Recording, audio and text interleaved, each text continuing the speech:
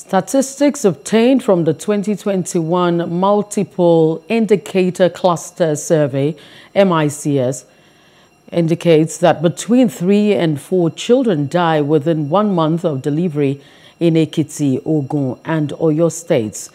This is just as the survey also revealed that the prevalence of child marriage in Ekiti state.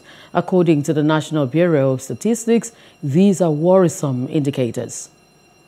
So it's a robust data, but we don't want it to end as just data on the shelf. So the media need to reach out to all stakeholders, including the right holders themselves, children, to really understand where they are or where the government and other stakeholders, including their own members of household and parents, religious groups, civil society organizations, what other roles do they really have to play? Across most of the indices, we're not doing very well. Even where we are not the lowest in the southwest, we're still not where we're supposed to be. It's suboptimal. So we need to look at antenatal care. We need to look at skill bed attendance. We need to look at immunization. We need to look at postnatal care. These are all things we need to look at. Now, how do we get to that? We need to look at, as a group, we need to sit down and understand what are the drivers that are bringing our indicators down. Is it a demand issue? Is it a supply issue?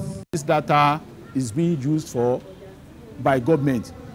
They will now know where the state or the community they are ruling is. Then it will now tell them where they are going, what the community needs, and the condition they are.